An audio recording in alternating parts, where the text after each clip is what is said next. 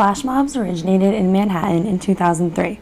The first aimed to poke fun at the idea of nonconformity, and they were defined as a group of people who assemble and perform a seemingly meaningless act, then disperse.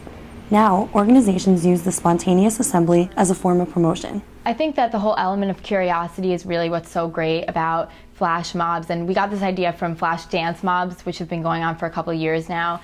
And really, you just catch people off guard, they see something going on, they're interested, and they're curious, and they want to find out more, and that's the whole thing about publicity. That's what our goal is.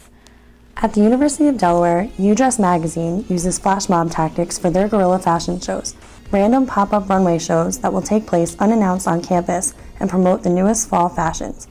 They start November 12th and are previews of the RSO's biggest function, the annual fall fashion event. And there's a team leader, which is what I am, and I'm responsible for finding models to model for the shows, then going to the stores and fitting the models with good outfits to wear for the show. From pillow fights to fashion shows, there have been a lot of interesting flash mobs in recent years. Some are aimed at promoting causes, and others are assembled just for fun.